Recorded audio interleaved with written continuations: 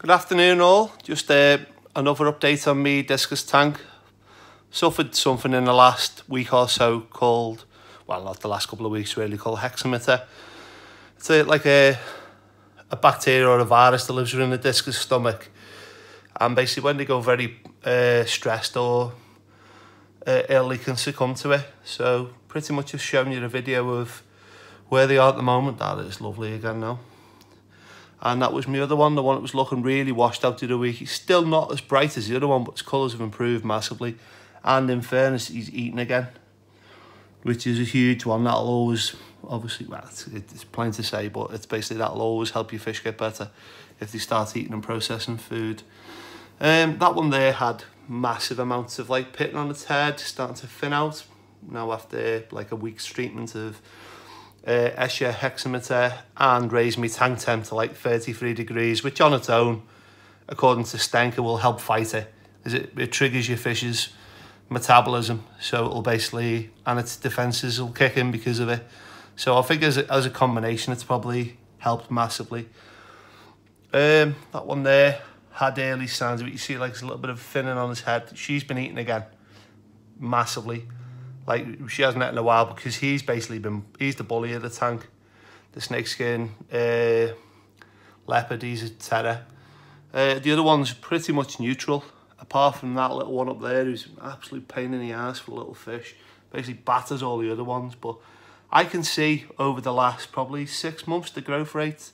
And that one there now was probably, when I bought it, was 6 inches, 4 inches. Now it's probably easy 5. That one there has had a massive growth spurt. That's why I sort of like doing my videos. I'm sorry for the bubbles in the tank, but I've just done a bit of a water change and I've got my aeration on. Basically because I've run my tank temperature a lot hotter, so just to make sure I don't suffer with oxygen deprivation. That one is looking lovely.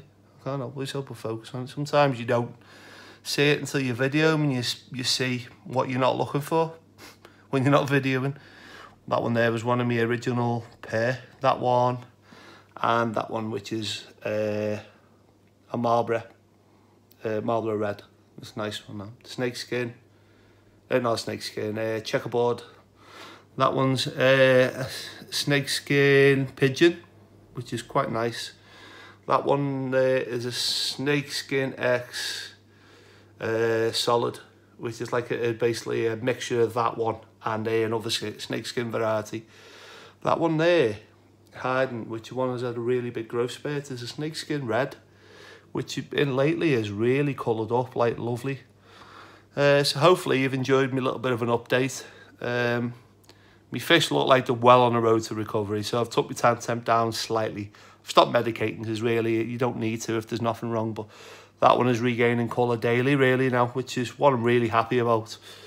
And that one is basically, you can see now because she's playing, but pretty much all of the pitting in the head has gone, every single bit, like completely vanished, which is smashing, which is what I was after.